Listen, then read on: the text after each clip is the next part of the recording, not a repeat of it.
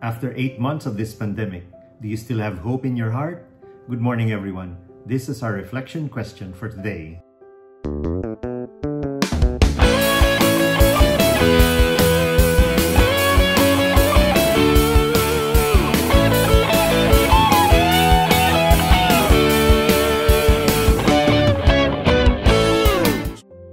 Marco was struggling to hold back tears as he gazed into the horizon from the second floor of their 65 square meter apartment. He had just been laid off as an administrative supervisor in Makati City. His wife Lila was pregnant with their third child, and she tended to her mother, who stays with them as she was the only child. Her mother was on dialysis, and Lila accompanies her to her regular visits to the clinic. Bills were due again, and he could not depend on his relatives, who were not that well off either. He became the breadwinner of his family after his father died from a motorcycle accident while he was still a college student. As a student, he was very diligent and garnered honors and was active in church as a member of the choir and the youth group. Marco and Lila are also members of the Couples for Christ community, invited by their couple friend 4 years ago when Marco celebrated his 40th birthday. They are household members and regularly attend their household and chapter assemblies. This pandemic brought much difficulty to many, including them. While he was broke, he was not broken. He knew that God has allowed this to happen to him for a good reason, and his prayer to God was for deliverance. He was hopeful that this too shall pass. Better days are ahead. He is grateful that he and his wife joined this religious community, for were it not for it, he would not know how to cope with this. He could have been in an asylum now, or perhaps he could have taken his life, he mused. He emerged from the balcony with plans and a renewed hope that the morrow will be better in God's grace. Today's first reading shows the Lord holding a banquet on His holy mountain. The banquet is the Lord's way to reward those who trust Him to bring them out of their tribulations.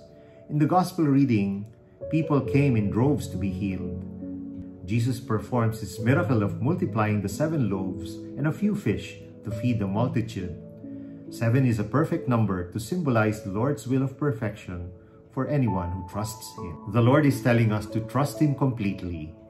Those who came with Him to the mountain were sick and had difficulty ascending the sometimes steep terrain. Jesus was moved with compassion for the faith they displayed. For 3 days, they persevered to walk with Him, and in those 3 days, they had gone hungry. But their hearts were full because they knew that for certain, they will not be disappointed. Jesus was their only hope. Jesus will not fail them. God has signified to us in the daily circumstances of our lives the parallels we can draw on as we make the choice between having faith and hope or staying miserable and hopeless. A clay pot needs to be baked in the furnace to become elegant porcelain. A butterfly has to struggle from its cocoon to be able to emerge beautiful and free. Diamonds are shaped by the extreme pressures of the earth, and gold, tested by fire, becomes pure. Whatever problem or difficulty you may be experiencing right now, be it in family, career, business, health, relationships, be led by the example of those who have journeyed with Jesus to the mountaintop in their affliction. We may be carrying heavy burdens and facing seemingly insurmountable odds. We may not see much light at the end of the tunnel. We may not know what the future holds. But we know for certain that He can help us carry our burdens. He is the light and the way, and He holds our future. If we stay the course, we will not only be healed and delivered, but we will be given 7 more baskets of God's generosity in our lives. Let us pray. In the name of the Father, the Son, and the Holy Spirit. Amen.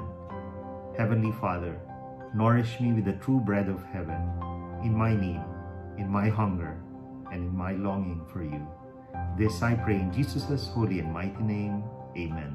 In the name of the Father, the Son, and the Holy Spirit. Amen. God bless your families, brothers and sisters. God bless our Catholic faith and Couples for Christ.